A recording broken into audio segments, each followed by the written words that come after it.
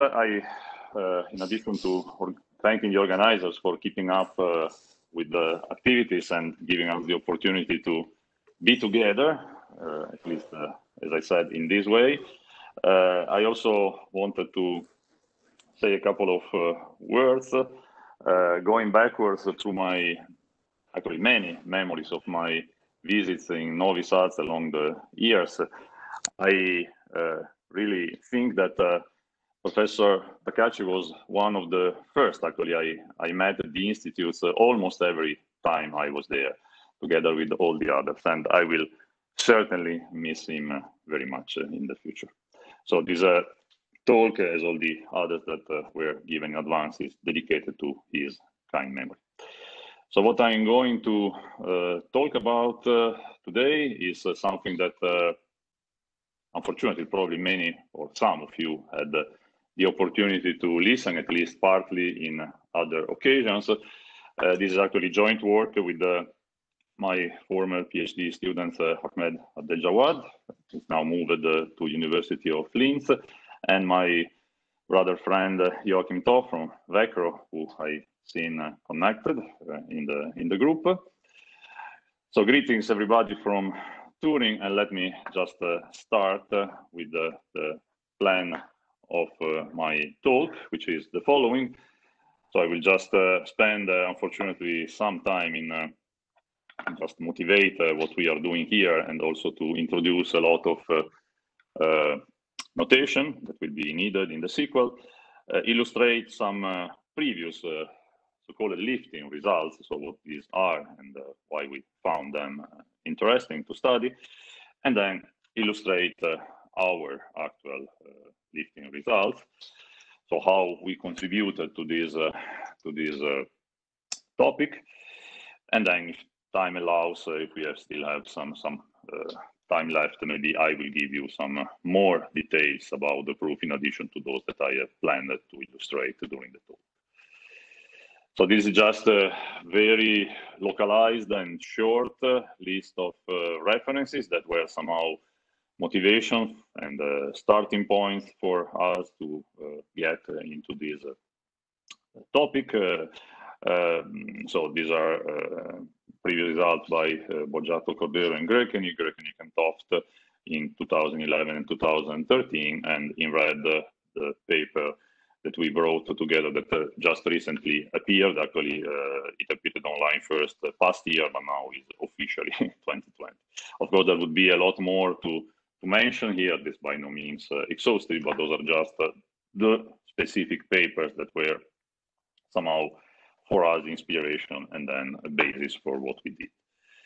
So what are liftings? Okay, here we say that two spaces perform a lifting properties if there are convenient, in a sense that I will try to explain later, maps which bijectively send V1 to V2. Then in that case, the map is said to lift V1 into V2, and the idea is the following. So if you want to study mapping, properties of a certain mapping, say phi, and you have good lifting, say of V1 and W1 respectively to V2 and W2, maybe for some good reason, for some good calculus, you can reduce the problem of studying properties of phi to study properties of phi tilde obtained in that way, composition in that way under this commutative diagram.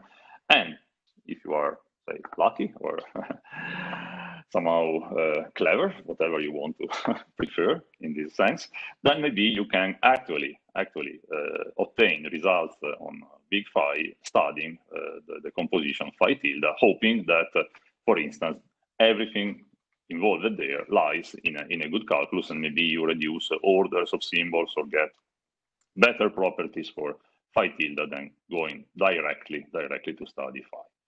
And that's essentially the motivating ideas.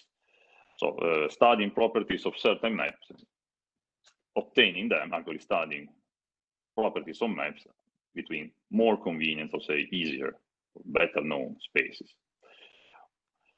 Then basic examples of these are very, very easy. So consider, for instance, the weighted LP space.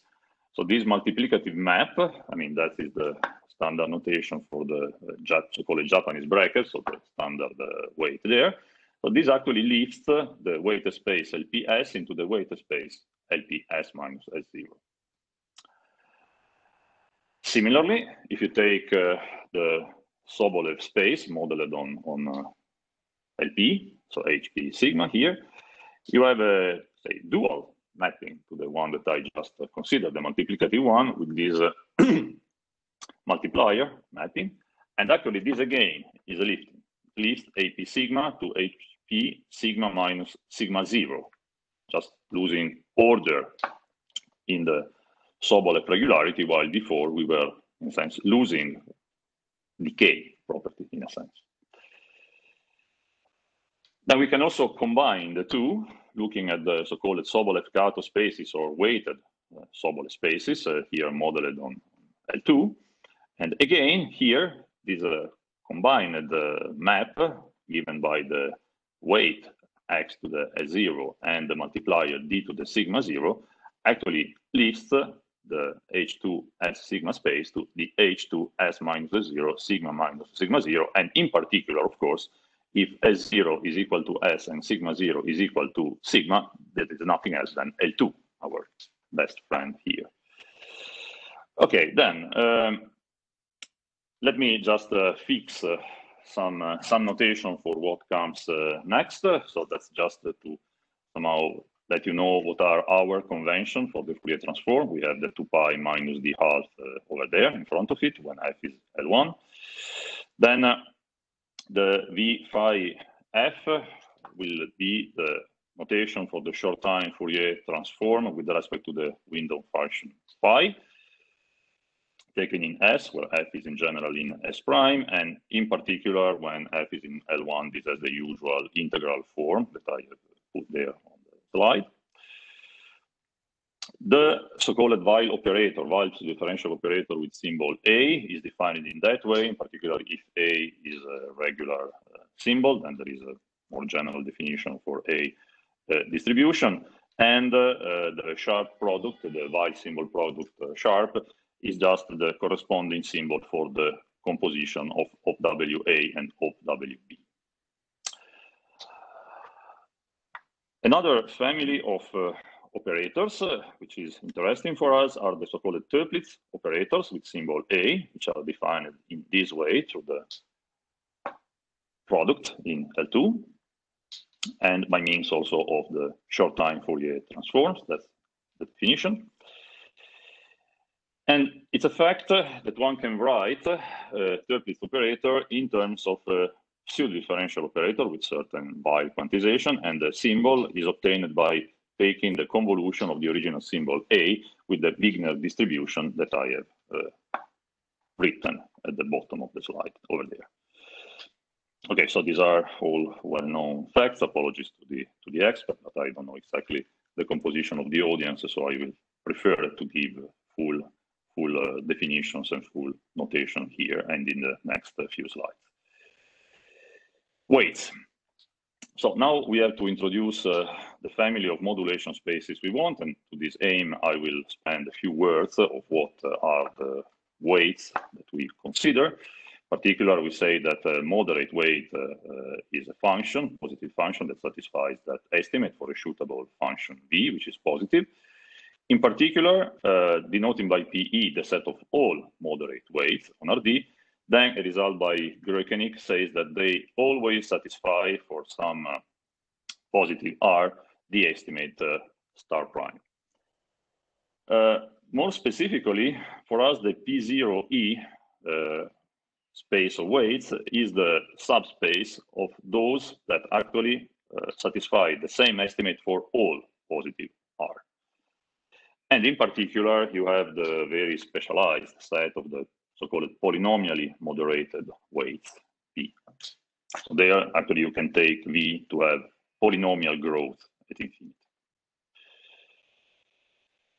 Another series of definition, the Gelfand-Schill of sigma 1 and S1 that we will use. So consists of all the functions that have the additional exponential decay here for both the F and F hat either for every or for some positive R, depending if you are on the sigma 1 or S1.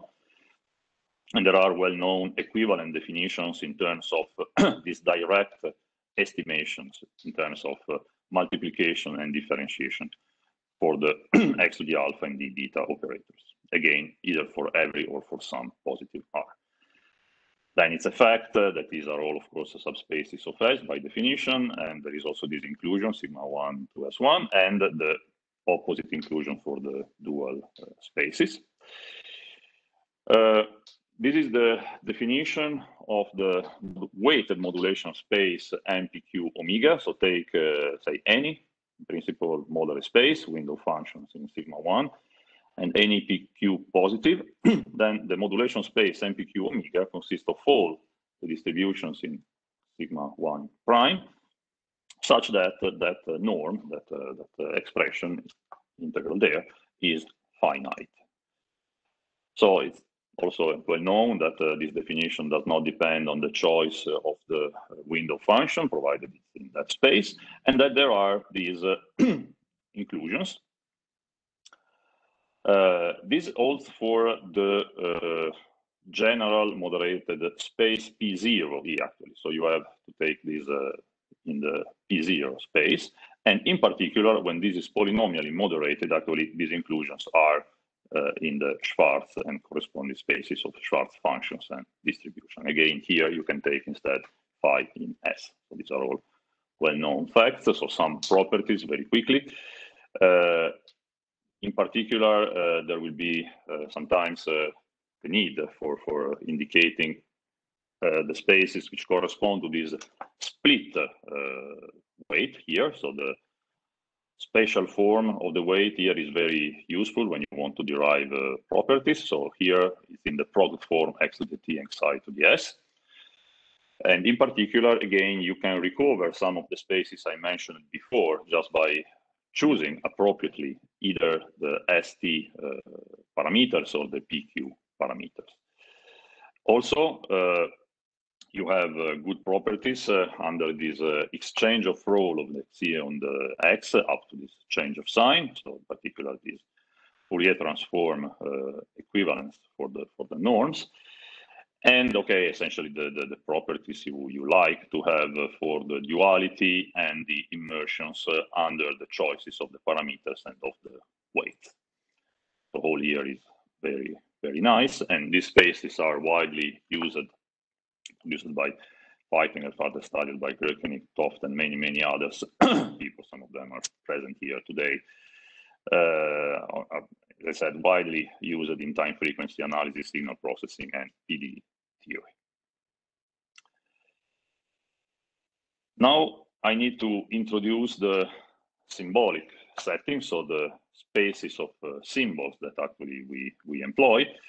So the simplest one is the S omega space, and that is the definition. So actually you want that all the derivatives are bounded from above by the weight omega, and in particular the usual Hormander type S00 symbol space is nothing else than S1. The actual family of symbols we want to use is the one that is made up of functions that satisfy this kind of Gevrey type estimates for weights which have this kind of moderateness here in terms of exponential functions.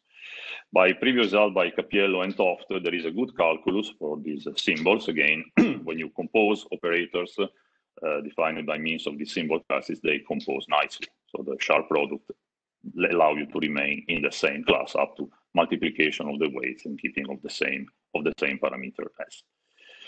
Okay, this is just for future reference. Gamma 00S is nothing else than the symbol spaces associated with the weight 1, and then that's a subspace of S000. Again, just some historical remarks. So starting point, this result in 2002 by Boggiatto, Cordero, and Grökenig for Schubing-Sobolev spaces. There, if you have your standard weight in terms of x and psi, then first of all, it's a fact that the Schubing-Sobolev space is nothing else than M2 omega S as equality with the shootable suitable spaces M, and it's a fact also that the Toeplitz operator with the symbol omega s is a lift between M2 omega s and L2. Now, let me just make this remark here, compared with the simple lifting that I mentioned before. This weight is not of split form, so that's not a product. And of course, this makes everything much more complicated because the x and xi variables interact one with each other set. And this, again, makes computations and proofs a lot more challenging in general. Then, further results in this setting were given by Boggiato and Toft some years later for a general polynomially moderated weight and for modulation spaces weight and modulation spaces MPQ omega 0. So here the special requirement is essentially that omega 0 behaves as a symbol. That's the hypothesis you see here on the second line. Then further, 2011, Grökenik and Toft, again, polynomially moderated weights, and TP omega 0 lifts any MPQ omega to the corresponding MPQ omega over omega 0. Again, here the removal of the hypothesis on the derivatives of omega 0. So any omega 0 will do this. Then further, 2013, the remotion of the requirement of being polynomially moderated. So this can be proved. They were able to prove it actually for weights which are in the P0E space up to a requirement having this special form. They should have been depending only on these combinations of couples Fj and Xij, and again the same result. Okay, focusing a little bit more on this series of paper by Grökenik and Toft, what did we do? Essentially, we removed the constraint about this special form of the weight. So this actually we proved to hold true for any couple of weights chosen in P0E. So that's our contribution to this story. Okay, let me just tell you a couple of things quickly about how this can be proved. And of course, Nena, please let me know when I have to stop. I don't know exactly how long time I still have, I think a couple of minutes. So the idea is the following. First of all, the proof, the result by Grökenik and Toft was running this way. Observation about Toeplitz operators and Weil operators in the way that I described before. And this gives TP phi omega 0 continuous between these two modulation spaces. Then, in particular, when I choose this specific weight, omega 0 to the 1/2, there is a lifting between M2 theta and M2 1 over theta, and let's denote by T1 the inverse. Then, Bonichemin result in the calculus, we can invert OpWA remaining in the same setting up to choosing the symbol in S1 over r theta. It follows that this composition is bijective on L2, and by the symbolic calculus, the symbol C is of order 0. And finally, then taking the inverse of OpWC gives you again, due to the calculus, a good operator in another symbolic space S1 over omega 0. Then by these properties and general continuity results, one obtains what one wants. TP omega 0 and T1 are continuous, and also it turns out that by duality they are inverse to each other. So that's exactly what we wanted to achieve. And so this is the sketch of the proof. So for our result, what are the differences? So the scheme is very similar. So essentially, step 1 holds true, provided one takes the suitable windows as one, in the spaces gamma. So in the symbolic spaces gamma. Step 2 is just the same argument, so nothing new here. Step 3 needs to be replaced by a similar statement in the gamma symbolic spaces, and that I leave it there. Step 4, again, works fine, provided the T prime is being proved. And similarly, also step 5 works in the same way, just by exchanging the symbolic space. So main point is how to prove 3 prime. So that is Sandro, the results. I'm going to finish in really 1 minute. Okay. So that's how we did it. So that's really the real nightmare. I will not give any detail about that because that's long and difficult, but essentially by estimates, Bill's characterization and so on, we can prove it. And the other point was to solve a symbol valid evolution equation. That was really the challenging and hard part, the long part of the course. Examples. So essentially we can have our results applied to modulation spaces given by this specific sort of weight. And okay, that doesn't look to be that nice, but because these are still polynomially moderated weights. But actually what one can do is to go to exponential weights. And this actually was something that was not covered by the previous theory. That's the big result that I will not comment. Let me just skip all of this. So the paper has been published recently in Analysis and Applications, and I thank you very much for your attention. Okay, so I will just check if we have some questions from chat. Not at this moment. Since we have few more minutes, and if there are no further chat questions. Oh, okay. So, Professor Filipović. It's good that you didn't speak about the last part, because then you need 45 minutes more. It's true. It's true. At least, I mean, that's I skipped it completely. But you know that I'm always equipped with many more slides than I can actually present. That's just the standard. But yeah, anyway, the paper is 60 pages, as I see it correctly. Exactly. Yeah, if Exactly. I'm correct. As I said, there are some parts which are really a bit of a nightmare, but I mean, that was nice, nice challenge to solve that. Actually, that was interesting to me to get into this Gevrey world for the first time in my life. Actually. Okay, so I started from something simple, as you see. Okay, thank you again. Thank you to you. Thank you very much to you. And we will try to connect with Snezhana Maksimović, our next speaker.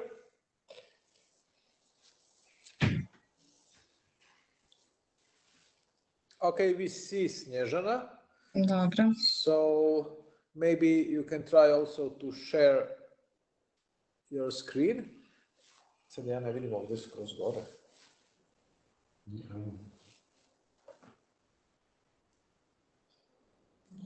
Ali ovdje mi još na ovom drugom ekranu mi je... Da, a nju ne vidim na ovom bližem ekranu. Aha, okay. We still have 1 minute, so Snezhana, relax for 1 more minute.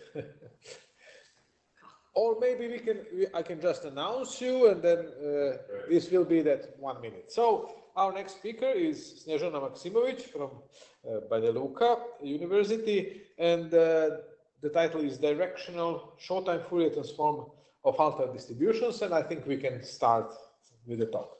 Please, Snezhana. Okay, do you hear me? Yes, we hear you. We see you and hear you. Okay. Firstly, I want to greet all of you, especially my colleagues from Novi Sad, Professor Filipović, Professor Telfanov, and others. I am very pleased to participate today in this conference dedicated to Professor Arpad Takaci.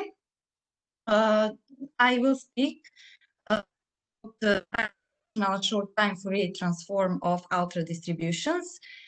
This is a joint work with Professors Sanja Atanasova from Macedonia and Professor Stevan Filipović from University of Novi Sad.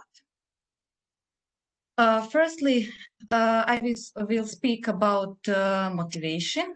This is the plan of my talk. Then about definition and properties k-directional short-time Fourier transform. Then I will speak about continuity properties. This is the main result.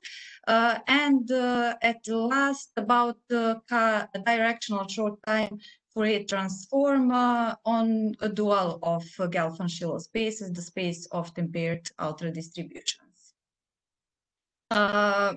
Firstly, about motivation. Grafakos and Sansing in their work, Gabor frames and directional time frequency analysis developed the concept of directional sensitive variant of the short time Fourier transform. Some slightly different concepts give in directional short time Fourier transform where he defined the directional short time Fourier transform. Then Sanya Atanasova and Katarina Saneva in their publication Directional Short Time Fourier Transform of Distributions analyzed the directional short time Fourier transform on Schwarz test.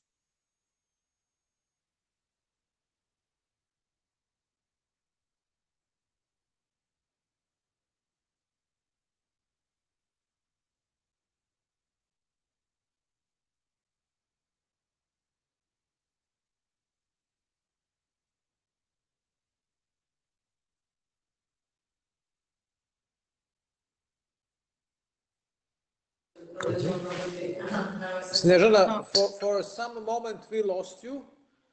Okay. So now we have you back. So we heard okay. this last result of Sanya and Katerina. So you can continue. Okay, we have you again. Okay.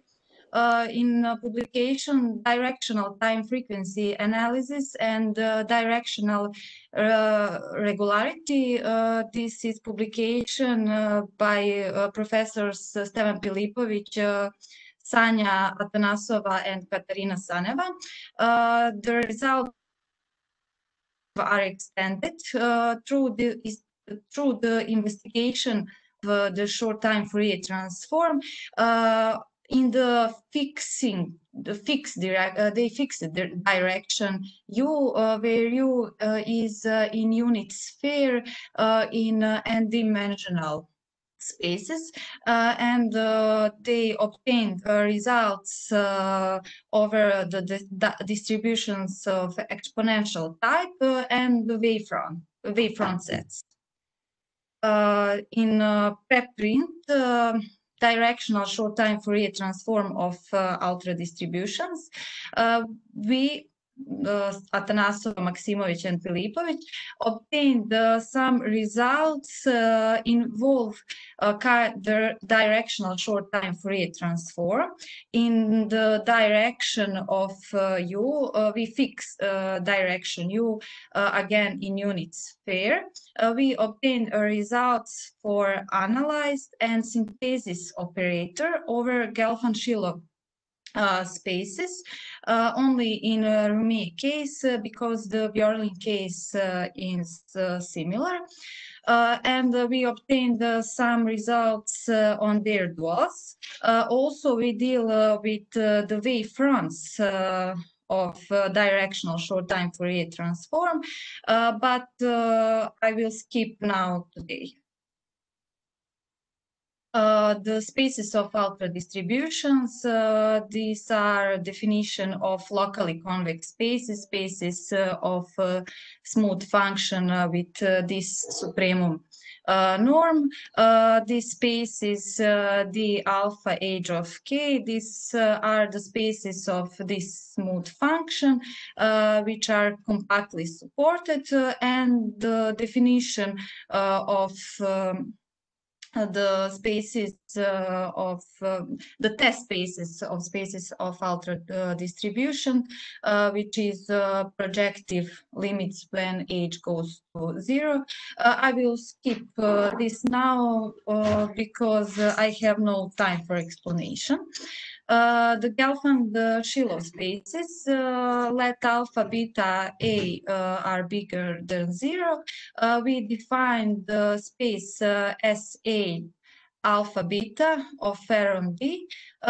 This is Banach space of smooth function with this supremum norm, and the Gelfand-Shilov spaces is the inductive limits when a goes to 0. We also only deal with Gevrey sequences, p factorial on beta or alpha, beta, alpha plus beta is bigger than 1. The definition of ultra-differential operator is the following. This is only Rumey case, and the corresponding ultra polynomial has this bound. The definition of short time Fourier transform of function f from L2 with the window function is defined. Is defined as this integral, and synthesis operator on L2 R2D is defined on this way.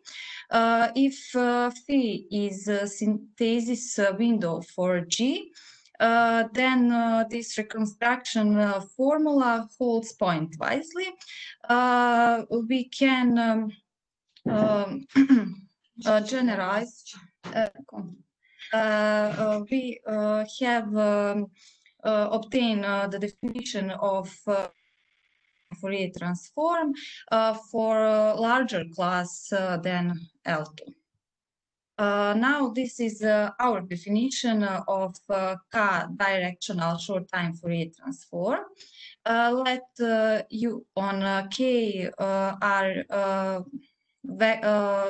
is defined as this on this way, where U, E is from 1 to K are independent vectors from unit sphere, and let Y tilde, this is notation since Y tilde is in R on K, so we use this notation for R on K, and U double tilde when is Y in R on N minus K, and G is from Gelfand-Shilov spaces over R on K without 0.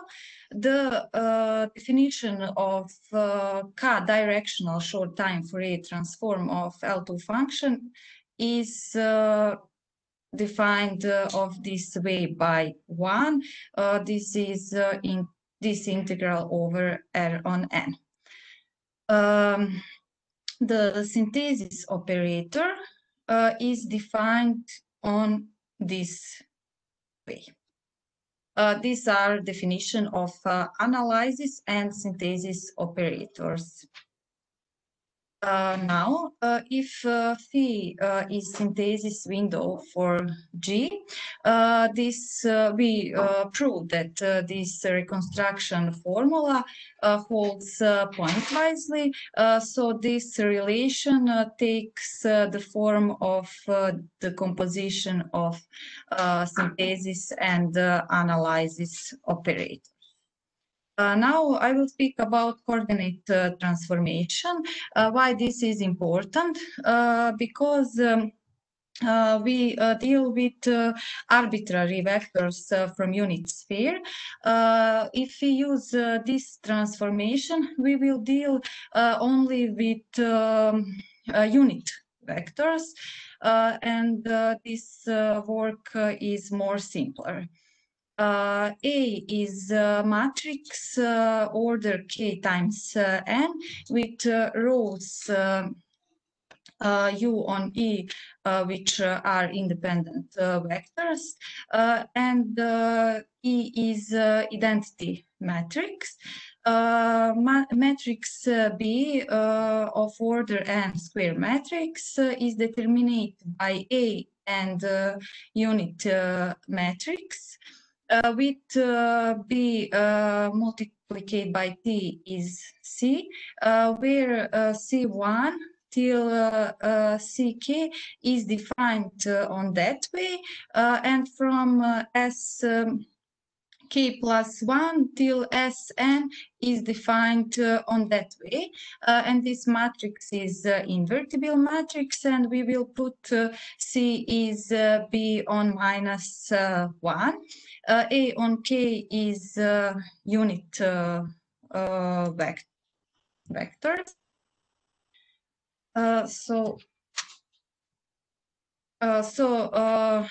We will change the variables, and T is, because C is inverse of B, T is CS, and eta is transposed matrix of C multiplied by C, so we can obtain this.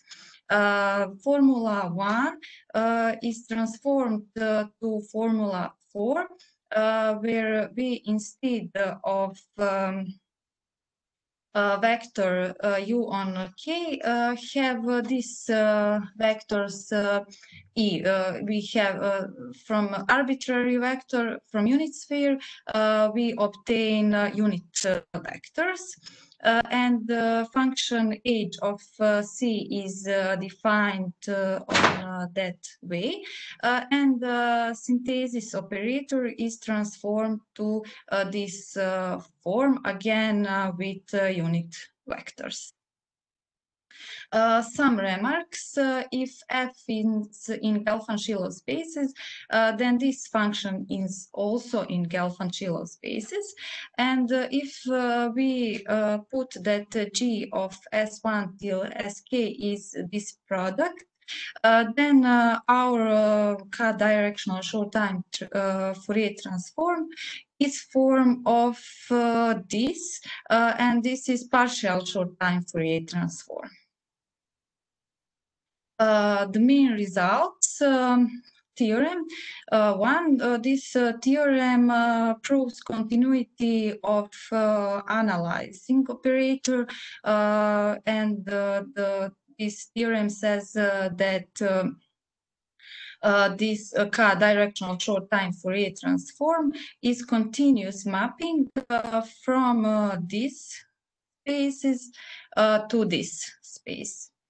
Also, we have to prove the similar results for the opposite results for synthesis operator. This means that we have to prove that the synthesis operator is continuous mapping from this multiplied by this space into this space. So we also prove that the synthesis operator is continuous mapping from this to these spaces. We escape this. Why? Because in the proof we have problems with G with the window function. So we can only assume that G is in S alpha 0, not beta 0 of R on K. So we prove that as corollary of the previous theorem that this mapping is continuous. So the synthesis operator is a continuous mapping from these spaces to these spaces, and the window function is from these spaces. now we want to prove some results on dual of the space's tempered ultradistributions.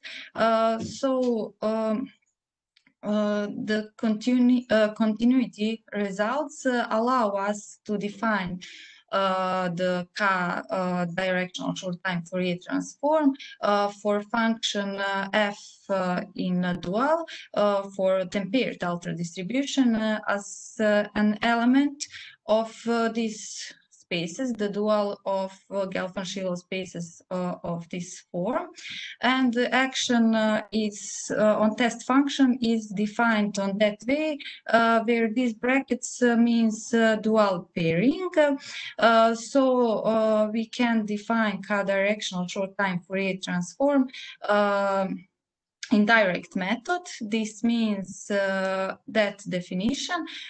So we proved in using these things that two definition of the directional short-time Fourier transform of function f, which is tempered ultradistribution, coincide. We also want to prove the same results for the similar results for synthesis operator. So definition is the following, which this means again dual pairing, and if f is in these spaces of the form of this is ultra-differential operator of Rumé class alpha, and this is ultra-differential polynomial of Rumé class beta. So we again, similar as in analysis operator, defined by direct method synthesis operator. So we prove that two definition of K synthesis operator in these spaces of tempered ultradistribution coincide.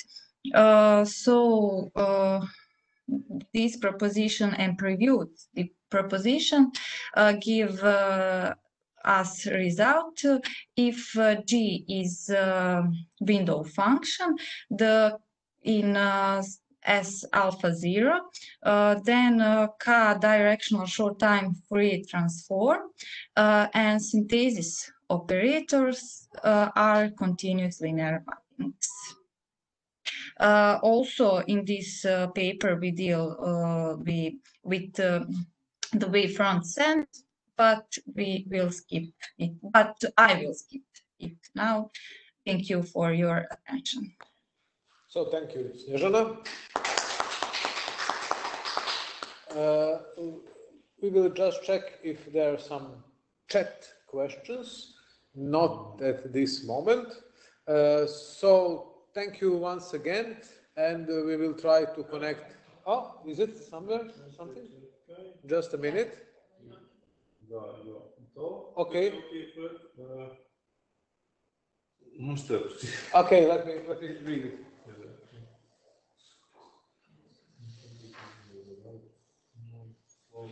Aha, okay, so this is to some other person. It's not a question for it's not a question for our speaker. So it's another conversation was there. So okay, thank you once again. And now we will try to connect with our next speaker. Bye. So, Joachim, let us try to see if Joachim is online. Hello. He's there. Hello, we hear you. Okay. We see you as well. Okay, fine, Okay, fine. so the next step is you can try to share your screen to see your presentation. Trebalo bi da. Okay, we see your presentation. Okay. And so let me see. I think so. Ah, okay. Yes, you can. You can. This is very nice. Is it So fine? we are online. We are happy to have you with us. Oh, And I can simply announce. It's our pleasure to announce Professor Toft. And as we see, this is a topic of analytic pseudo-differential calculus, and via Bargmann transform as well. So, Professor Toft, please give us a nice talk. okay. Thank you very much. Well, can you hear me well? Leonard? Yes, everyone can hear you. Okay, perfect. Okay. Everything is fine. Okay, fine. First of all, I would like to thank all the organizers for inviting me to this event, and also especially to take part of this memorial meeting for Professor Akad Takachi. It was actually a person I learned to know the first time I was in Novi Sad, and he was always very polite and took very much care about us. So I'm regret to see that he really passed away now. And also he explained a lot about things also outside the mathematics. Well, I enjoyed very much his company.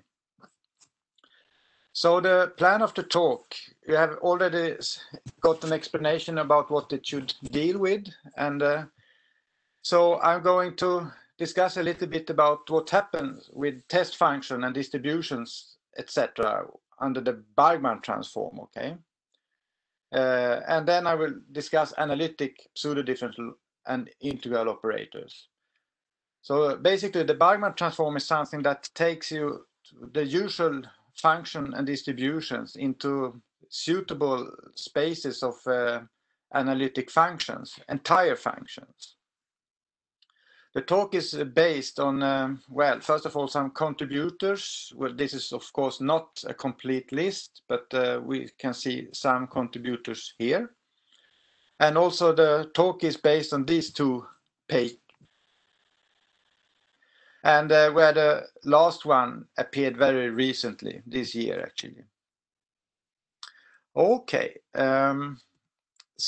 We recall the definition. You have seen them in talks before here. The Schwarz space, and also the definition of these Gelfand-Schirler spaces here, where we put somehow more detailed and global restrictions on the with respect to derivatives and multiplications with these monomials here.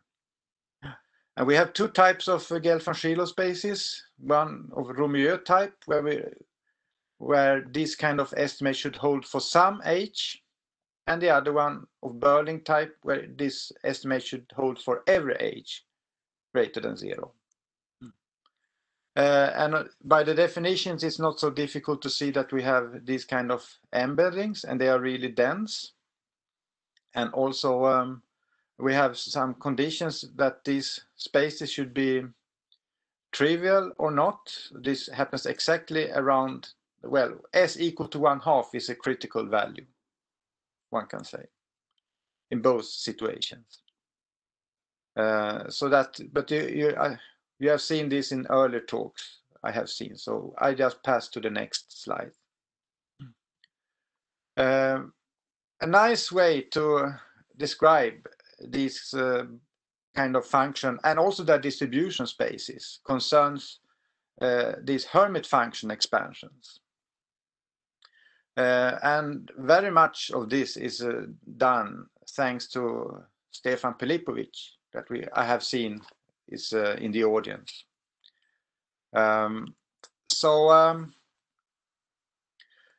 What we can do now is actually that we can first describe, well, we can introduce spaces of Hermit series expansions.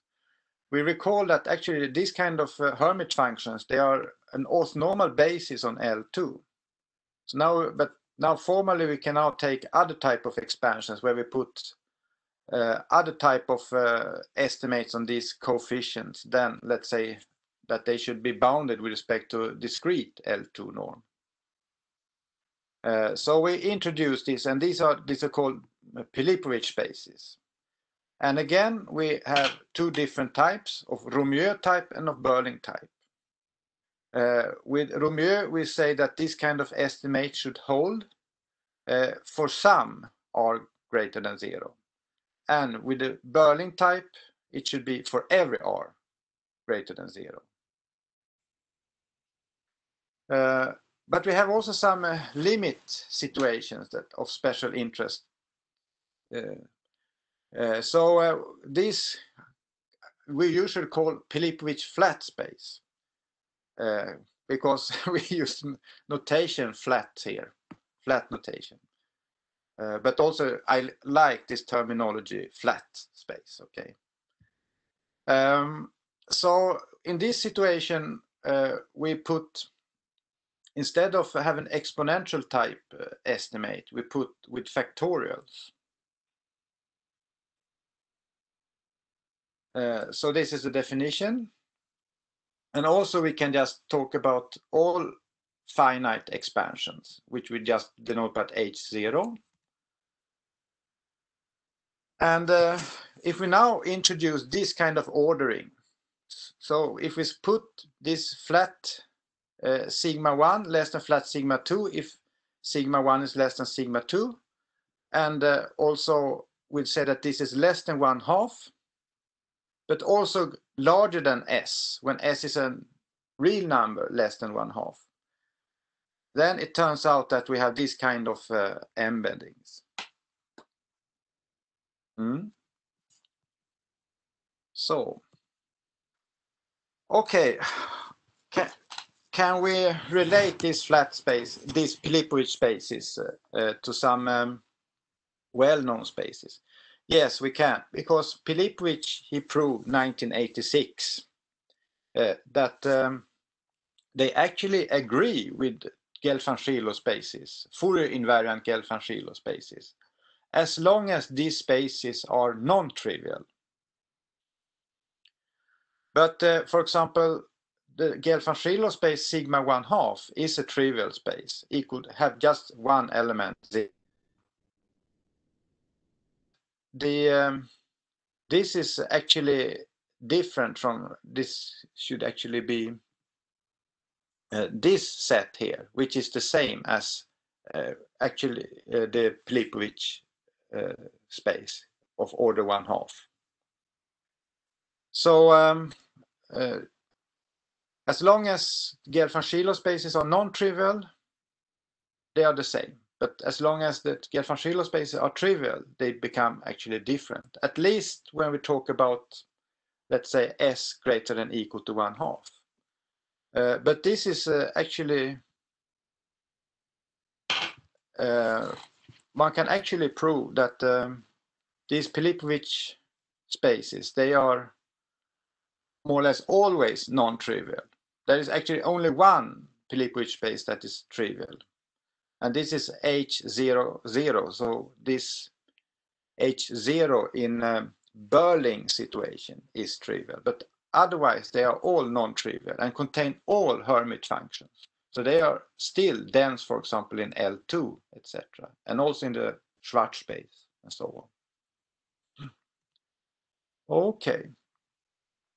And also we should deal with corresponding dual spaces or distribution spaces.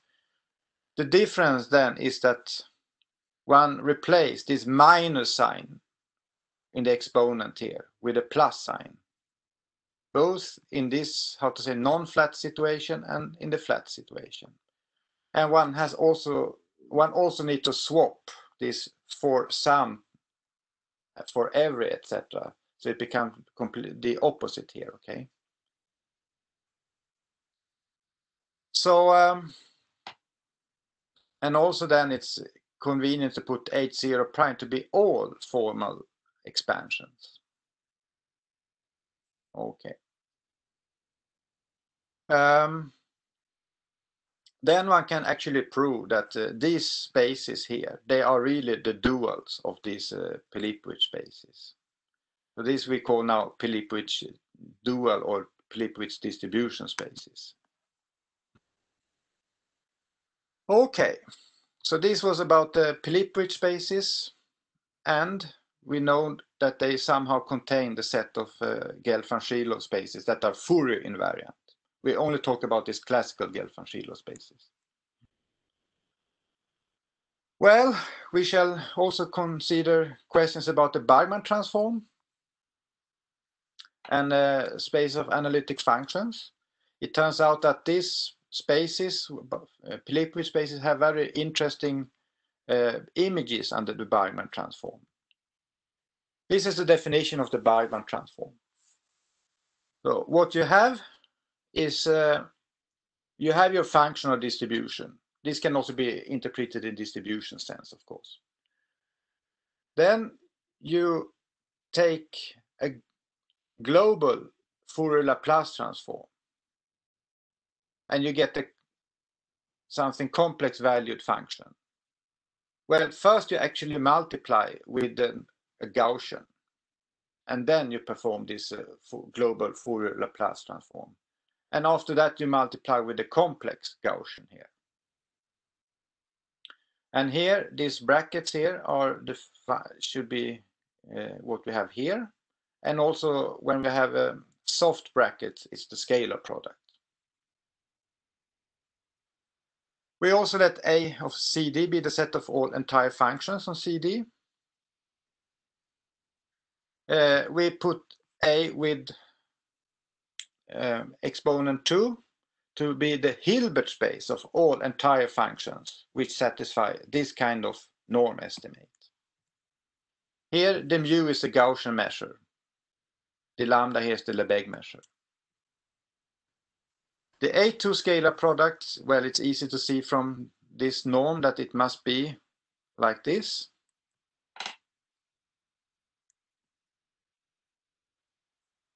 It can then be proved that this Bargmann transform we had over here is a bijective isometry from L2 to this Hilbert space of analytic functions. This is one thing. This was proved already by Bargmann, 1961. One can also show that this mapped by the Bargmann transform into these very convenient monomials. This implies that the Hermit function expansions we have seen before becomes more or less, when you make a Bargmann transform of this expansion, it becomes essentially the Taylor series expansions with the center at origin of the Bargmann transformed function or distribution. Okay. We have also something important here, a reproducing kernel. This means that if F is admissible, we can form this expression here. The mu is still this measure, this Gaussian measure. And if we now put F into this class, Hilbert space of analytic functions, then it's not so difficult to prove that this, if you take then this operator acting on F, you regain F, you get back F, okay? But otherwise, if you take the corresponding, let's say, L2 space with respect to this measure, then this pi A will be an orthonormal projection that projects elements in that space orthonormally to this set A2. Okay. So now we look at in the corresponding power series expansions, where we have replaced these Hermit functions with these monomials. That the smaller space is just a set of analytic polynomials. So this means that this series here should be a finite series. The opposite A0 prime is you take all such formal expansions. In the algebra, this is usually denoted in this way. And then when S is in this R flat, we just let AS here be defined in similar way with the same type of estimates on the coefficients as we had for the Pilipovich spaces. And this is the function spaces, well, that corresponds to the function spaces. Here, instead, we have taken the same type of arrangement as for the Filipovich distribution spaces.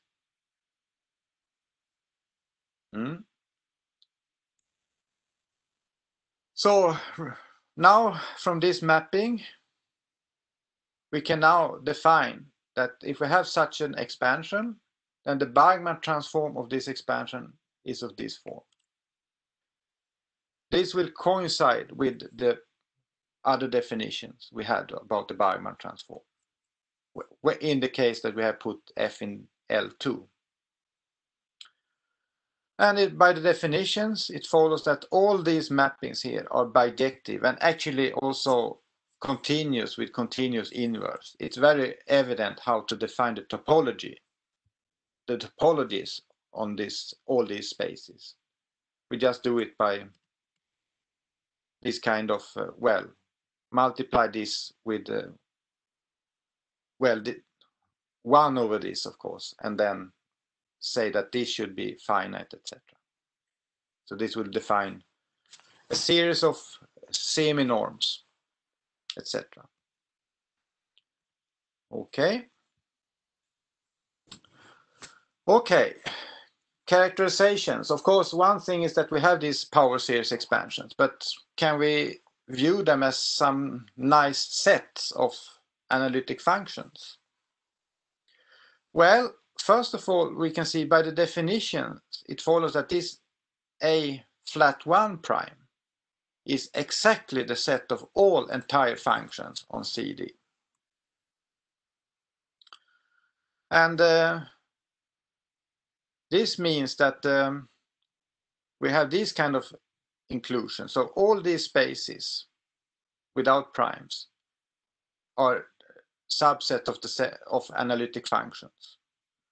And also some of these I call them now distribution spaces because they are actually distribution spaces to the dual spaces, I should say. They are the duals to these spaces.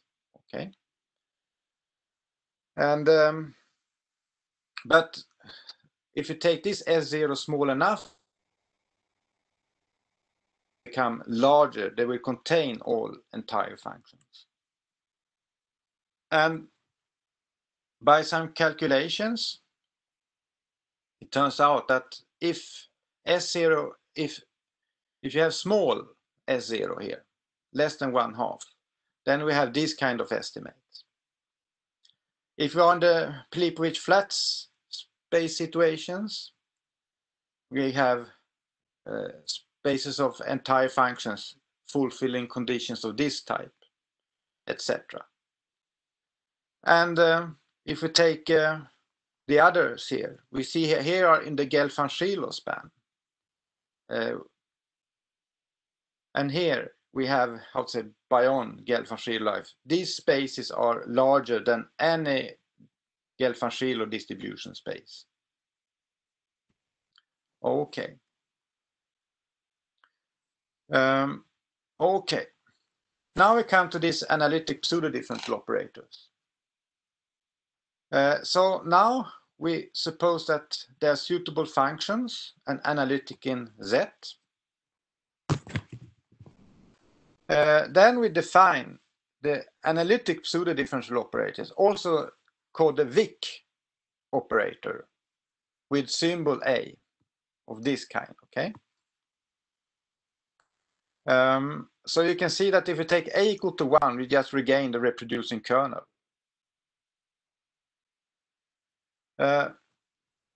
We can also remove this exponential function, and then we see that we get an analytic kernel operator or integral operator of this kind.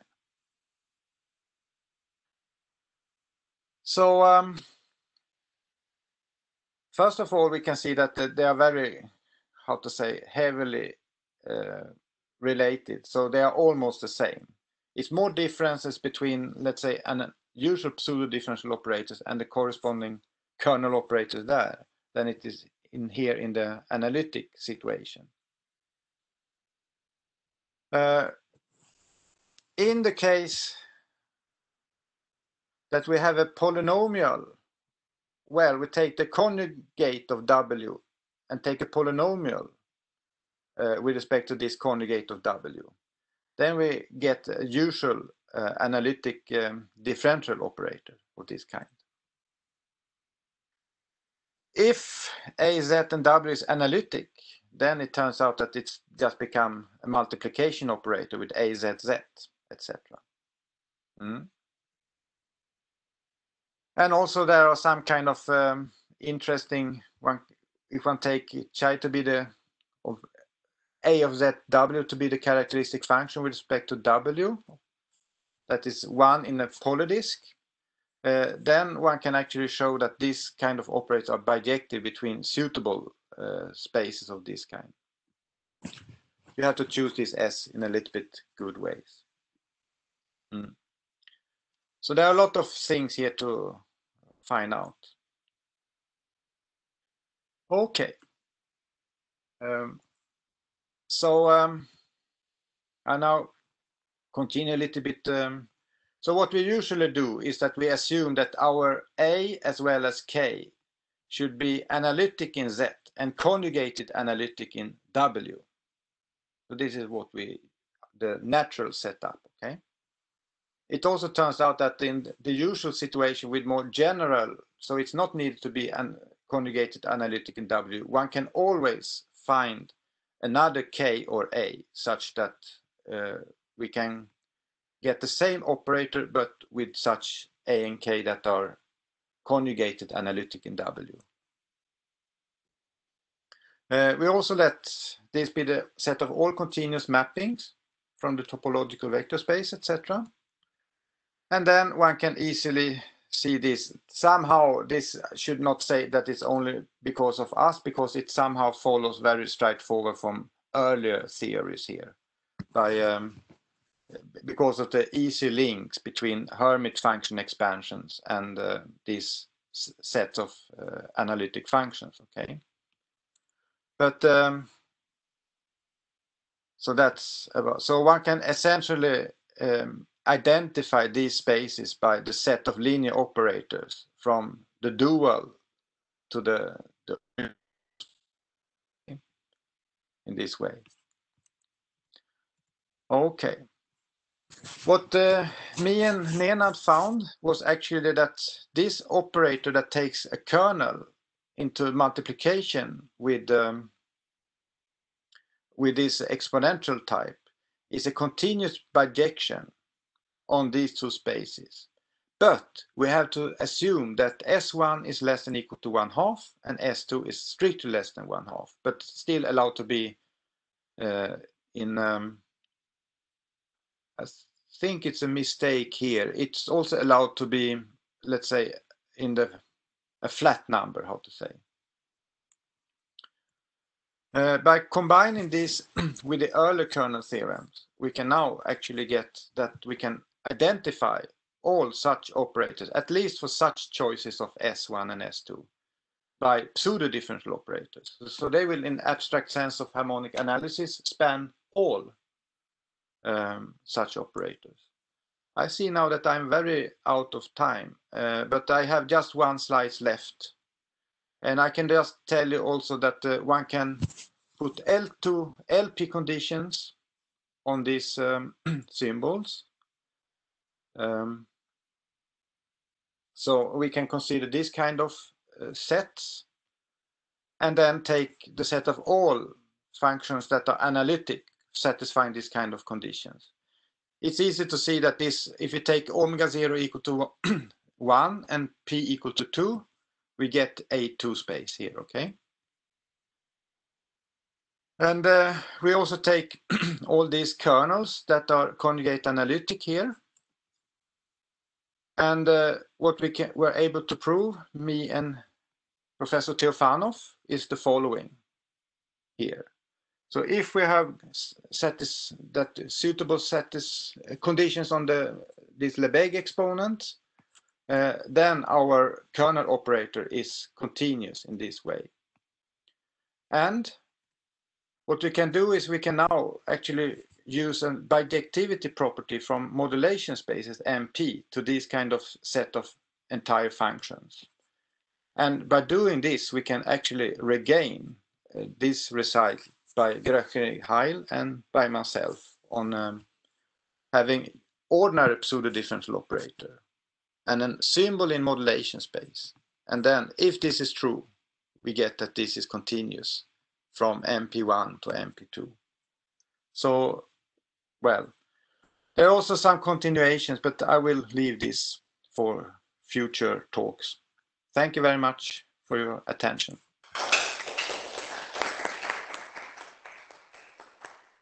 So thank you, Joachim, for this nice presentation.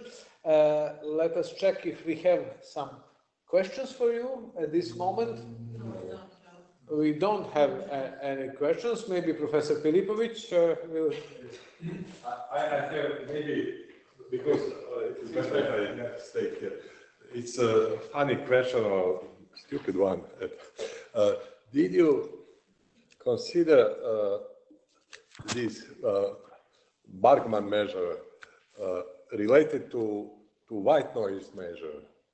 Because what came to my mind is that Bargmann and Einstein did some joint work a long time ago, at the beginning. But somehow the form of white noise measure is similar to that one, and so this just came to my mind. Did you see this, or did you think about that, or maybe it's just a dream? Well, I have seen this white noise measure, but I forgot what it is actually. The same form with the exponential. One can say that if you take any kind of process with, let's say, global, first you multiply with the Gaussian, and then you make a global Fourier Laplace transform. Then you came to some equivalent objects. So everything, it's just comes out some rescaling factors then. So yeah, just for thinking about, nothing more in this moment. Yeah, but I will check a little bit more about this. Thank you. Okay. So let's thank our speaker again. Thank you, Joachim. Thank you very much. Now we will try to connect with the next speaker, Ljubica Oparnica. She is in Belgium now, I think. And we may try to connect. I hear you, Ljubica, but soon I believe I will see you as well. So I'm here. Okay, we see your slides, but at this moment we don't see your face. I did. Maybe. Oh, okay. Now here you are.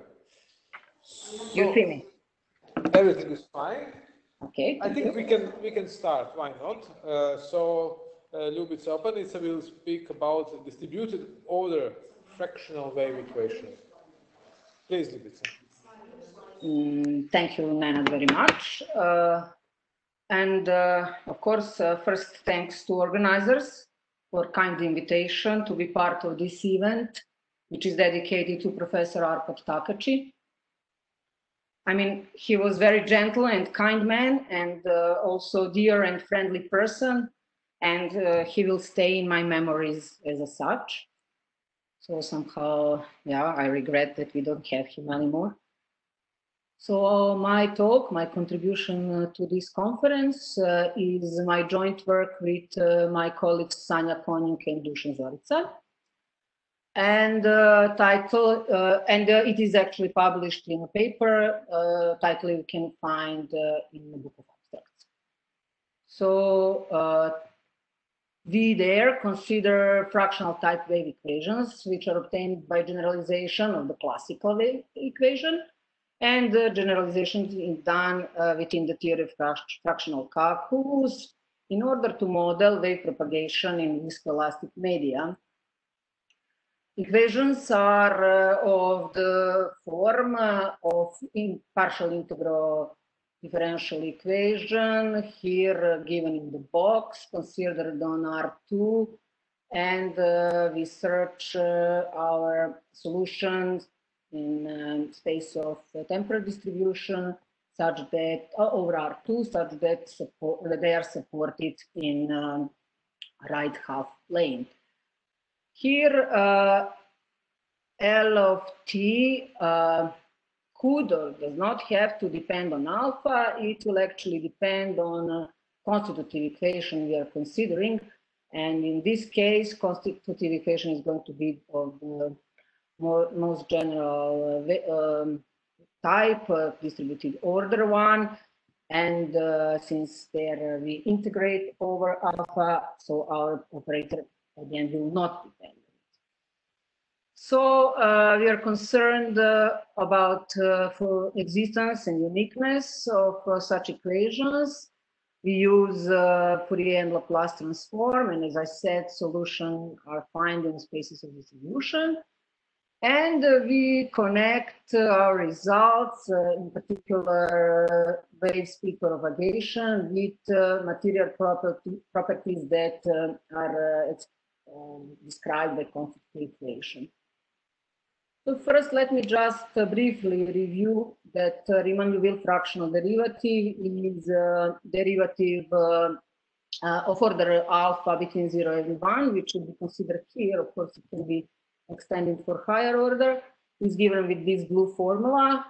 And let me tell that in the distributional settings that we are going to work here, Caputo fractional derivative, which is much more useful for applications, coincides here with Riemann-Liouville.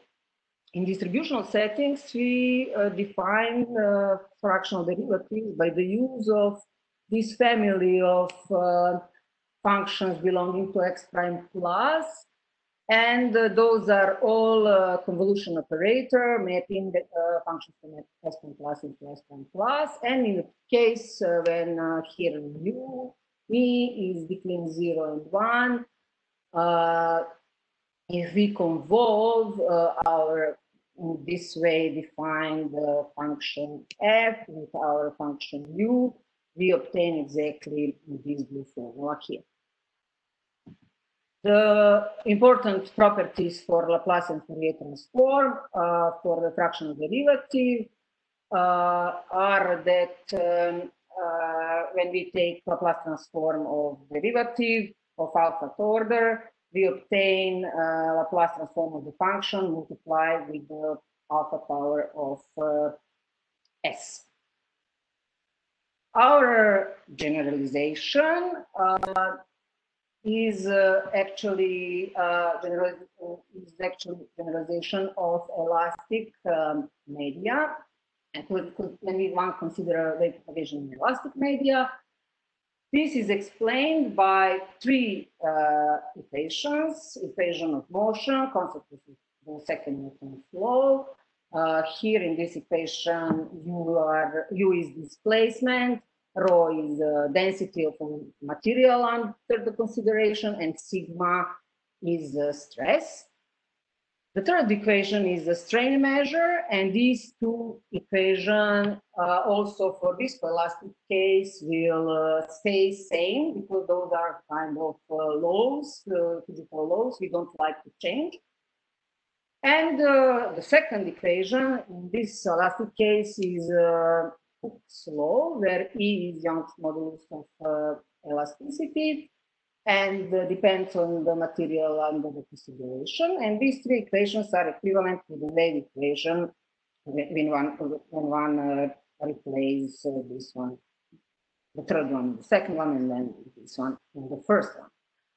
So if you like to talk about viscoelastic materials, then one cannot anymore use Hooke's law, but must go beyond that, and then modeling model equations, so stress-strain relation with some other fractional Zener model, some other linear fractional models, or with a distributed order model, which is done here. In all such cases, equation which is obtained will be a wave equation similar like this one, as you can see. It is only that now instead of constant, we have an operator acting on the second derivative of mu. But let me tell you just a brief, give you a few slides about constitutive equations for inelastic body. So first there was a Zener model, which was a model with integer derivatives on stress and strain side. And here constants that appears are experimentally determined, and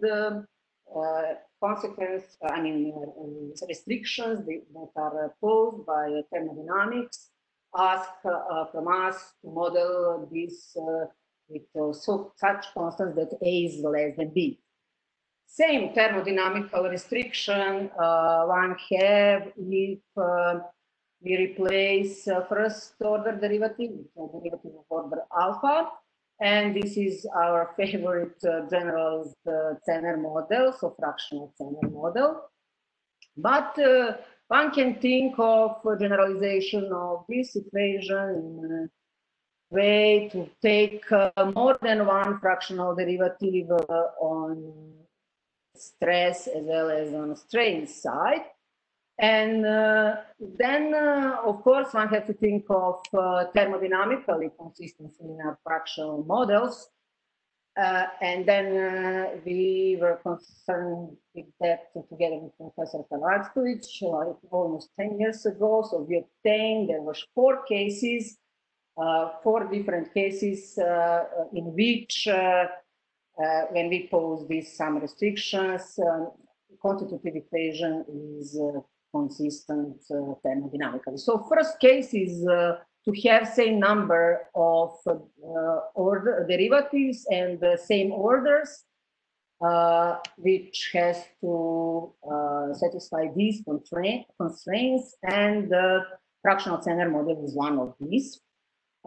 Then we have a case when okay, we have same orders up to some moment, but then on the strain side, there are extra derivatives, and modified Zener model is a particular example of this. Of course, there are again restrictions to the coefficients in the equation as well as on the orders of derivatives. Then case 3, now we have more derivatives on the stress side, and again restrictions are present, and modified Maxwell model is one, let's say, known example of constitutive equation for this case.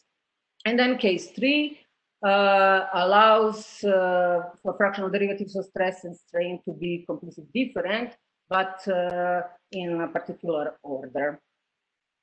Maxwell model is one particular example of this.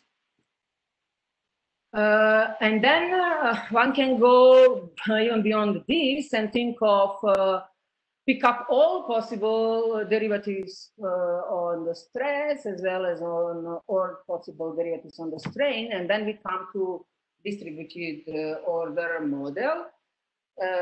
Of course, then those sums are replaced by the integral, and those constants are replaced by some weight function. So weight function which corresponds to the stress, and weight function which corresponds to the strain. And then for us, what was important, it is that distributed order fractional derivative one can define also in spaces of distributions. If phi is compactly supported distribution. So I will not go into details, but this is very well defined. And what is important for this work is how Laplace transform is applied to this object in S prime plus. So it is again that distributed order derivative Laplace transform of that one is again multiplication of the function with actually this pairing of these two functions.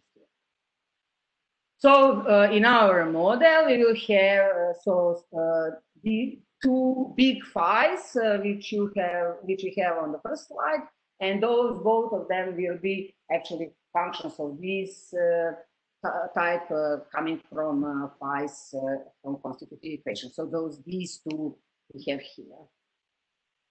So for the existence and uniqueness, we consider now a system where the distributed order fractional constitutive equation is considered.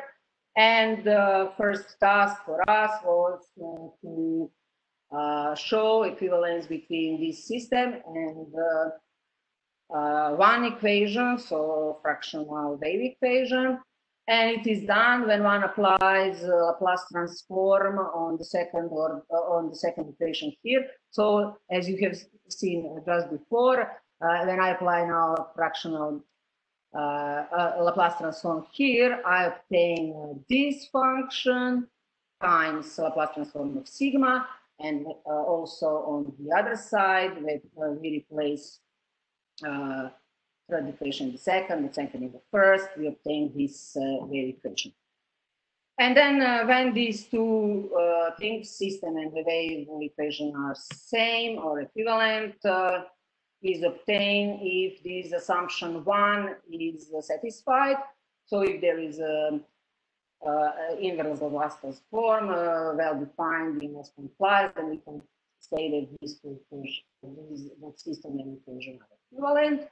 And then if we add two more assumptions, A2 and A3, then we can state our theorem that there is a unique solution for the general Cauchy problem, which is given in this, I would say, standard way, where S is actually fundamental solution, and this is actually inverse Laplace transform of this function here. And if we can calculate this inverse Laplace transform, and this is possible in the case when A4, A5, and A6, these new three conditions are satisfied. So then we can calculate it, and I will soon show how does it look like. I will just tell here that all conditions are more or less given on a ratio of these two functions. All assumptions are in a sense technical, but in important cases for us, or for those that we know that thermodynamically consistent, as you will see, they will be satisfied. So one can calculate solution, fundamental solution as this S given here. During the calculation, one can see that this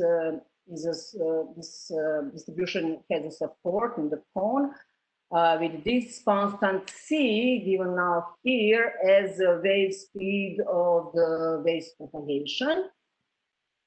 And it is given as 1 over k, where k is one of the constants from these assumptions here. In particular, for the wave equation, c square is c coincides with the c in the wave equation, and for a fractional Zener wave equation, our wave speed is given with this tau, being this tau is a constant that in the case of fractional Zener wave equation must be less than 1. This is thermodynamical restriction to that model. And okay, so if we go to our 4 cases, they are obtained if we take for our phi sigma and phi epsilon linear combinations of delta functions, then our integrals are evaluated exactly in those alpha appearing here. And one can show that not only in case 1, which is proved in some previous work, but also in all cases, case 2, case 3, and case 4. So if we have, for example, in case 3, something like this, and then if we have that these constraints are satisfied, then theorem, our theorem from previous slide, actually says that there is a unique solution to the corresponding Cauchy problem And also, one can consider, I would say, genuine continuous model when really integral does not drop to linear combinations, but also this is so real distributed order derivative.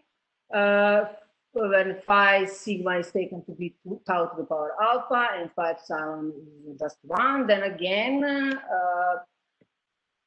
tau must be between 0 and 1 to satisfy thermodynamical restraints, and then again one can calculate a solution as this, and with wave speed again being given in this way. And then so we would able to somehow connect wave propagation speed with material properties of these 4 cases. So for that, we needed to consider a quantitative equation in its Laplace image, which is given now here with this first equation. So you see that this ratio will play important role. So then there are 2 quantities, creep compliance, which is actually strain in the creep experiment, when stress is assumed to be Heaviside function, and then relaxation modulus. So these are those quantities in Laplace image. When we consider those 2 quantities now in original image, one can see that we obtain 2 new quantities, glass compliance and glass modulus, which are here constants, which we have in assumption 8.5. And the wave speed in our model is connected to those physically meaningful quantities, which, and it says that our C from mathematical investigation is actually square root of GG or 1 over square root of JG. And then one can discuss this in a following way. So if GG is finite, order G non-zero, then we can determine the wave speed as a C. But when order G is 0, then wave speed is undetermined. And it is, how they say, infinite. And then for our case, for our 4 type of viscoelasticity, we can see that all 4 cases display different material properties in this creep and stress relaxation experiments, and that each of these corresponds to a specific type of viscoelastic material. So in case 1 and 3, we will have a wave propagation speed given with this formula. So ratio between Bn and An, those are coefficients in our equation, while case 2 and case 4 we will have infinite wave speed. And then there is one more notion called equilibrium compliance, which is given with this limit here, which if it is finite, we can say that our model describes solid-like materials, while that is the case 1 and case 2 in our, let's say, our cases. And if it is infinite, then it is infinite for fluid-like materials. So I see I did my time. So this I will just say that. So then C1 is a solid-like, finite solid-like, and has a finite wave speed. So this is fractional Zener. Modified Zener model is solid-like with infinite speed. Modified Maxwell model is fluid-like with finite speed. Maxwell model is fluid-like with infinite speed. And just as a conclusion, if we have our A1 to A6 to hold, then this equation has a unique solution. And what would be very interesting for further research is actually to give characterization for phi's, which appears in the constitutive equation, in order to have that big phi's now satisfy condition from A1 to A6. So what is this to be assumed on this? So what one assume is actually that it would be the same as restrictions which one should put on these functions in order to the constitutive equation is now thermodynamically consistent, which is also not yet done, and then one should compare these with conditions A1 to A6. So it is known, for example, the case of Zener and other cases from 1 to 4, these conditions are set. And this is the end, and I'm very happy for your attention. Okay, so let us thank Ljubica. Let us check, do we have some questions in chat? No. No, at this moment, Professor Filipović has, maybe you can... Again, we just be more clear, because from this better. So my first question or remark is, if you take and you put on many slides, a real part of S is greater than 0. Then you have right to go left, on the left half space, later. This is one remark. And second one, if you claim that support is in some cone or out of that cone, actually you must prove this concretely, taking a test function supported in that place and show that this is 0. So this just does not follow from the integration. This is just so somehow you did this analogy with the classical Muslim case, but for the proof of the support, one has to do this completely as by the definition of the wavefront of the support. So I hope you will take care about this in your work. Just remarks, Fatima. Okay, thank you. Okay, so let us thank Ljubica again. And now, as a final talk of this morning session, will be broadcasted from here, from Novi Sad, and this will be given by Marko Janev, and I think that he will now join.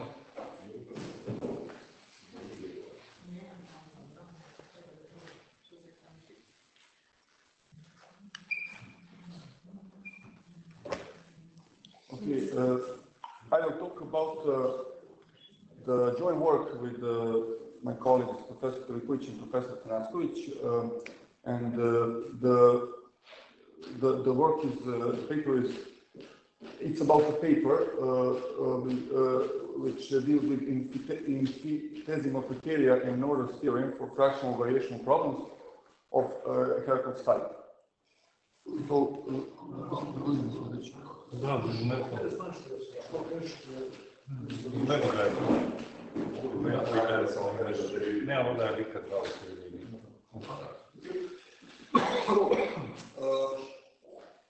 variational principles of Hamilton type are suited for conservation systems, actually for systems in which only potential forces are active. But for those systems with non-conservative forces, variational principles of Hamilton type are relatively rare, and then Herglotz variational principles, which we call here HVP, formulated in previous works, of course, has an important advantage, and it could be formulated for non-conservative dynamical systems. This property may lead to Nöther's type theorems and the systematic procedures for finding the first integrals actual conservation laws of the non-conservative dynamical systems. In this presentation, we investigate a particular Herglotz variational principle in the special case when its Lagrangian involves real as well as complex order fractional derivatives. And we formulate the action of local one-parameter group of transformations related to the corresponding or Lagrangian equations of that principle, obtaining Innitesimal criteria for it, and also prove that those are infinitesimal criteria and also prove the Nöther type theorem, and also formulate the and actually with that formulate the corresponding conservation laws. Moreover, we use the expansion of fractional derivative of some particular function satisfying some appropriate constraints into series of derivatives of those functions, classical derivatives of those functions, and actually analyze the approximation of already established Lagrange equation, infinitesimal criteria, and also type theorem in mixed sense between the dual pair windows corresponding to topological spaces that we invoke in order to do so. So first, some notations that is used. We use the definition of left and right Riemann-Liouville fractional derivatives of order real order alpha between 0 and 1, and those are for absolutely continuous functions bounded, of course, and given by those by that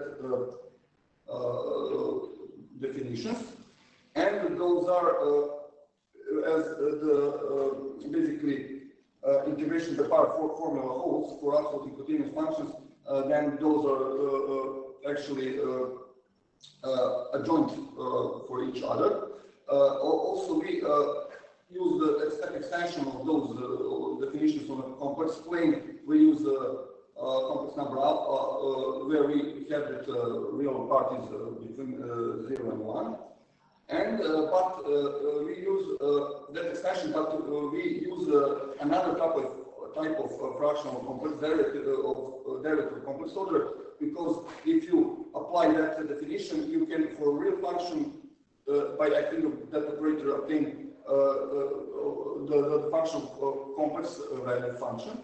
And in order to obtain, to be sure that we obtain a real value function, we use that symmetrized definition of Riemann-Liouville derivative with the complex of complex order, and we use that addition with the conjugated derivative here, and so that we have that the action of that operator and that operator on real value function is also real value function, and one can prove that also the derivation by part formula for absolutely continuous function holds, and of course if real value is between 0 and 1, so that we use that extensively in the paper, and so that those are adjoint to each other. Next, we formulate the Herglotz variation principle. We have the space of admissible, not space, the set of, because it's not a space, but set of admissible functions. Set of admissible functions, those functions that are from C1 on interval AT, where we have that initial condition that is satisfied, and we have formulate. We have that. We consider the following first order equation for a real function set that satisfies this initial condition. That differential equation is here for t belonging to AT, and we of course that gamma here is a complex number, and this is a complex symmetrized complex Riemann-Liouville derivative, where we have that the real part of that complex order is between 0 and 1, and the problem is to find actually the minimizer.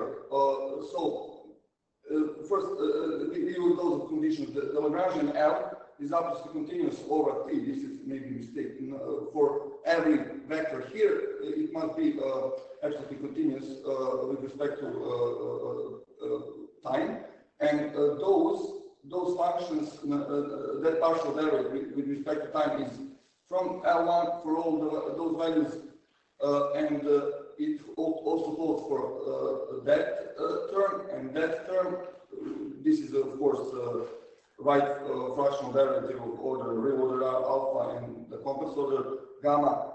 Those must be L1 functions.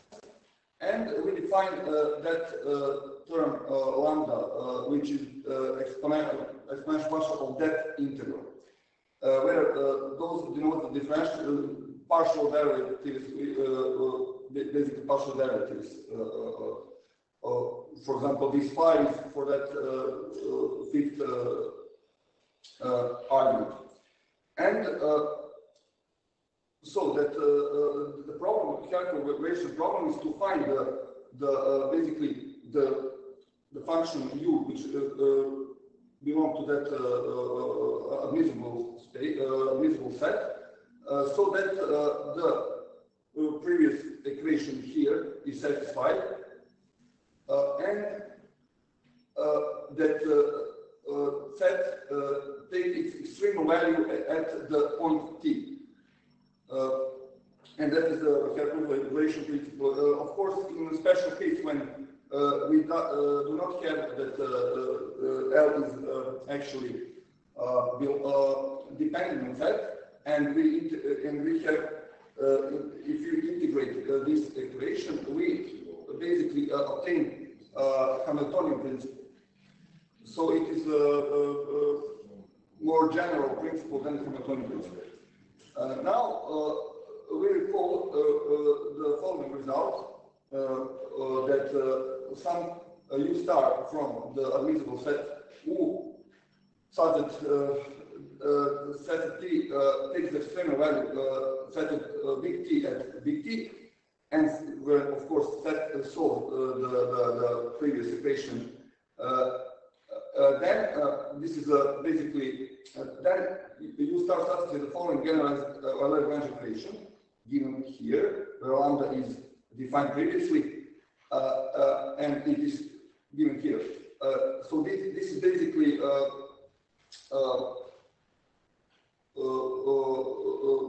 so if you take the external value at set of t, then this is satisfied. And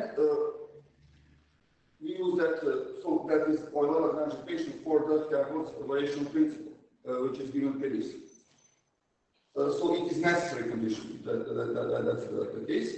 And now we define a local group of symmetries for the Herglotz variation principle. Basically, it's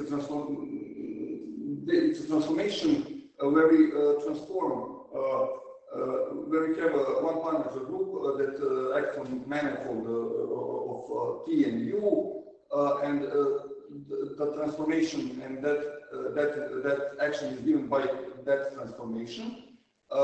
This is the parameter of the group, and we have it at equal to 0 that this T is equal to T and this C is equal to U.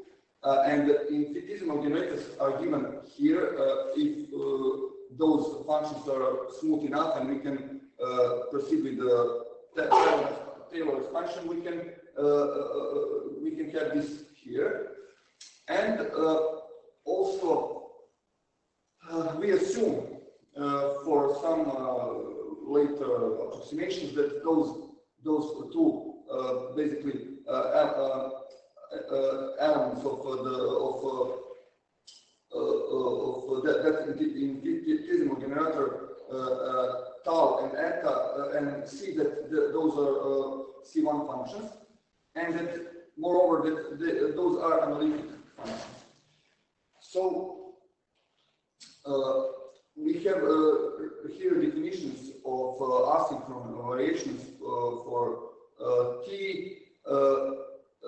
U that is derivative with respect to eta, some control derivative, and that synchronous variation where we have that T is not transformed, only U is transformed, and those relations can be easily checked, that asynchronous variation of T is equal to tau, and that asynchronous variation of u is equal to c, and that relation between asynchronous and synchronous variation of u holds. So we can obtain this. And also, if we take a dot operator derivative with respect to time, that operator commutes with synchronous variation, but does not commute with asynchronous, though we have this relation here, and it is used in later proofs. Okay, I'll skip this. Also, this relation here holds because when we transform time in general case, also this lower bound is transformed, not just this term here, but also this term here. So we also have that this holds, but we have in addition, due to this partial derivative with respect to a that is also transformed, that this additional term must be added, and it can be shown that it is equal to that term. So, and one can see that if this is equal to 0, tau a and the u of a is equal to 0, then the whole term is equal to 0, and then we have only that relation, and that term is equal to 0. So, if we, when we say that that symmetry group acts on that manifold T U, of course, it is also connected to the whole minimization problem. So every element of the group transform U be injected into some U hat consisting of C1 real functions defined on that interval, which is also transformed with the same initial value U0 and some U0 and some function U hat of T hat from the transform space, satisfying basically the same equation in the transformation domain is the solution to the variation problem if external value is equal to external value of the not transformed function where that solves A. So it follows that necessary condition for that is that for any subinterval here, we have that asynchronous variation of Z is equal to 0, and it implies that the necessary condition that basically transform Z of T transform will be equal to Z of T for every T from that interval, which is used later. And now we give the theorem that expresses the Innitesimal criteria for the Herglotz variational principle of containing real as well as complex order derivatives. So it is given with that relation here. So that must be 0 for all, and given the tau and C infinitesimal generators of a symmetry group, I think that we want to show is the symmetry group of that principle. So we prove it by showing that. Okay. We just to say that the heart of the proof is to show that asynchronous variation set is equal to 0, and that is basically sufficient for that. Now we have remarked when alpha tend to 1 and gamma and L does not depend on complex derivative, then we have that expression, that relation, which is the Innitesimal criteria. And okay, now we next develop another theorem for that problem. Suppose that tau and C define a symmetry group for the calculation problems with complex derivatives fractional, then the other equation which is given previously, has the first integral given here, meaning that this is the conservation law for that problem. This is derived, starting from the Innitesimal criteria by noting that this holds, so that we have the first term can be expressed as a total derivative of that expression, and then basically the rest is derivative respectively of some newly invoked integral, and of course, as the derivative with respect to t is equal to 0, we conclude that the expression must be constant. Of course, all assumptions on that, finance of the functions, those are differential and continuous is taken care of. So, of course, here we additionally replace this term here with that term, because it follows from the Euler-Lagrange equation for that principle, which must be satisfied for you, and then follow the previous expression. So that is the conservation law for the Herglotz expression. This is of complex order derivatives. And now we would say something about approximations. We formulate a procedure that generates an approximation of that principle. It utilizes classical integer order derivatives of some order n fixed, and we use approximations of the Riemann-Milling fractional derivative by fitting sums of derivatives in integer order, but then it is known that it converges uniformly on the series converges uniformly on complex intervals, and we derived in Innitesimal criteria as well as the conservation laws approximately, and prove the convergence of that conservation laws to the index sense in some dual pairing system to the as n to infinity. Of course, for the sake of simplicity, we consider just the case when L depends on the real derivative, because generalization is then trivial for that case when it depends on complex order fractional derivative that we invoked. And of course, this is the expansion that we used. This is the series that converges to that fractional derivative if f is an analytic function on some CD interval, open interval, and alpha is between 0 and 1.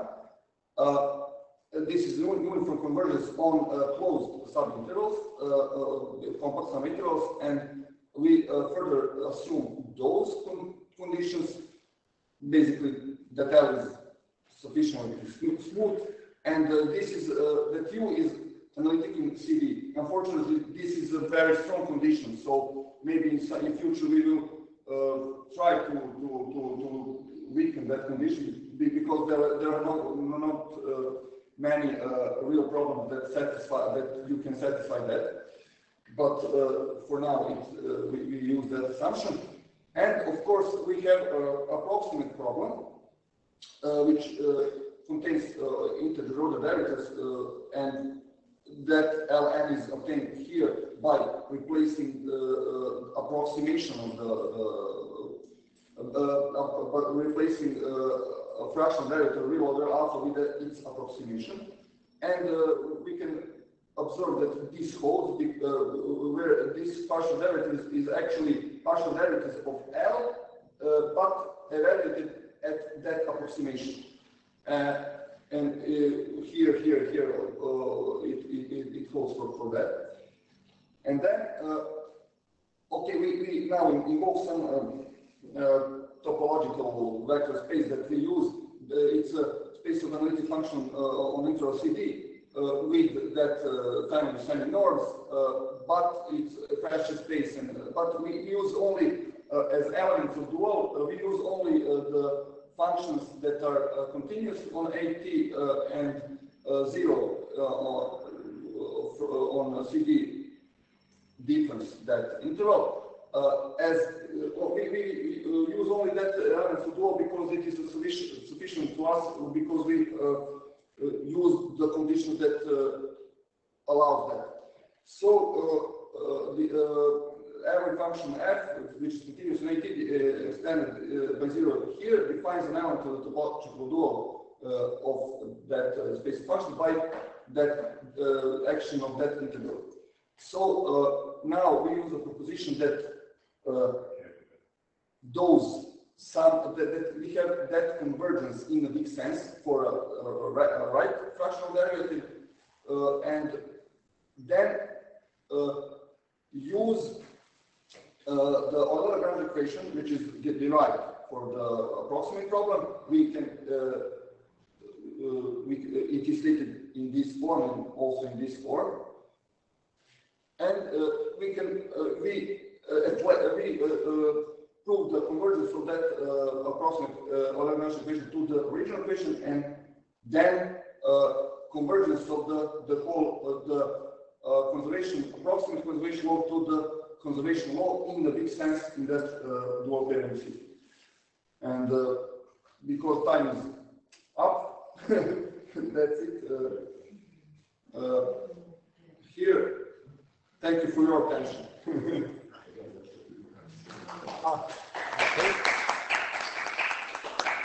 So as we see, Marco could tell us much more, but let us see, do we have some questions? No. No? Do we have some questions from the audience up here? No, so we will thank the speaker and all the speakers of this morning's sessions. Thank you again. And before we reassume at